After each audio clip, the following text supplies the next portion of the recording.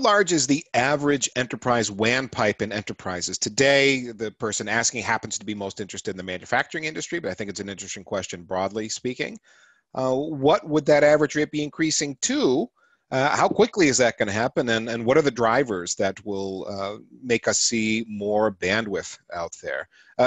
Phil, I'll go back to you again because I know you had some opinions on this, and I know you work with a lot of clients. Yeah. I'll answer the fourth one. What will drive the bandwidth increases? Off-premises resources, so private cloud and public cloud. That's changing things a lot. So your aggregate WAN link on your private WAN for all your 100 sites, that's going to have to increase overall, and the pipes to each your individual sites. For manufacturing, maybe that's not necessarily the case. I'm not 100% sure how to answer that. What is the average? I don't know, but I know seeing a couple hundred megs, 300-400 megs in an individual WAN specific link, and then several gigs over a private one, that's normal, that's common. And I'm seeing my customers, many customers, and some that you wouldn't think would, because they're just not huge, looking at gig pipes to the internet, and their private WAN aggregate from the provider is 10, 20 gigs. So I don't know what the average is, but it always surprises me when I hear a customer saying, yeah, we need to upgrade our edge routers and things because this is the bandwidth we're going with. I'm like, holy cow. But I think the adoption of whether it's private or public cloud is a big driver there. Carol, do you have a take on this?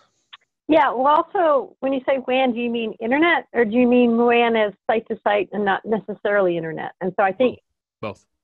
The answer is it depends, really. Yeah. But yeah. Well, it depends. And so, there's things like performance hubs out of Equinix and whatever. So depending on where your data center is, you can suddenly have connectivity to cloud. So if your data center is co-located at Equinix or some of these other places that have these peering arrangements already, you can have great speeds to your cloud. 10 gigs possible, because there's no cost it's just port cost. It's not distance cost. What's driving a lot of the slowness maybe in the bandwidth increases is the price, because it costs a lot of money if you're in Podunk, Utah, and you want to connect into New York City, or price by mile. So you have to figure out the trade-off between what do you get, and everyone wants infinite bandwidth, or you would like it like your LAN, but in reality, what do you really need?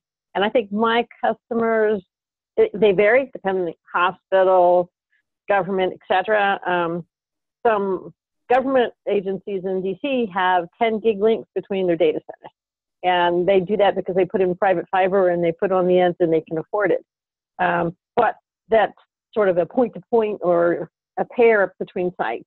The rate increasing, we'll be getting to 10 gig. But again, it's like, can we afford it, and can we get the return for it? Does that help?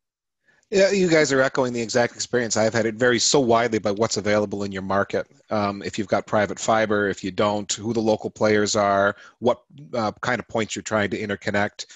And the average is certainly hundreds. A lot of times I'm seeing gigabit handoffs with something fractional underneath their throttling, and you just kind of turn on more bandwidth as you need it. They give you a cost break.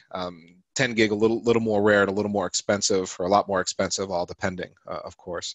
Actually, I was sort of listening to the conversation. I was thinking even things like SD-WAN might change what you're going to do on the private side or on the public side too. So I've also seen where depending on is it in your data center, the traffic requirements are obviously going to change. So your east-west traffic is going to be a bit different than what you would for your north-south stuff. So yeah, I think I'd end up echoing just about what everybody else says, is that you've got to know the application, you got to know your traffic flows and make a good decision based on what you would expect your growths to be.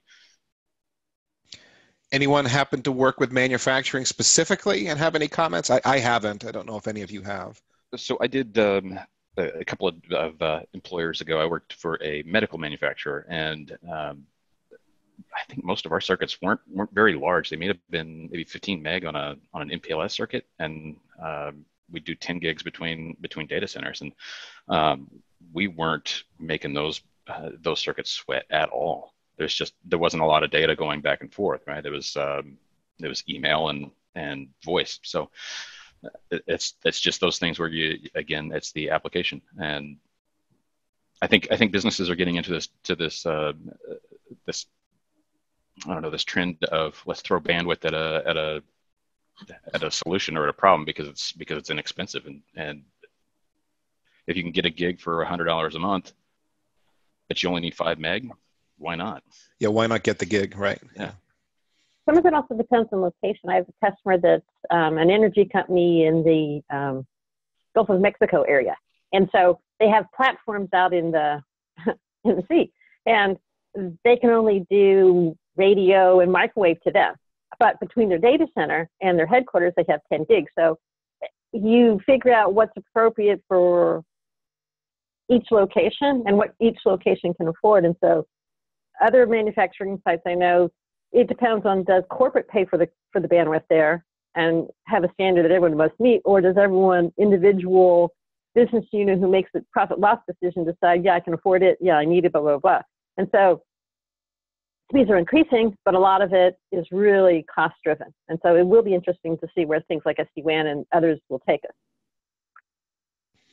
Yeah, SD-WAN is changing that market dynamic somewhat. It's also forcing carriers to either come up with a more competitive offering or just drop pricing on private circuits as well. They've been reacting to that cost pressure of people buying a cheaper broadband internet circuit because they get the bandwidth and it performs well enough for their specific application, and then using SD-WAN quality measurements over the top is giving them the application performance characteristics that they need, the SLAs.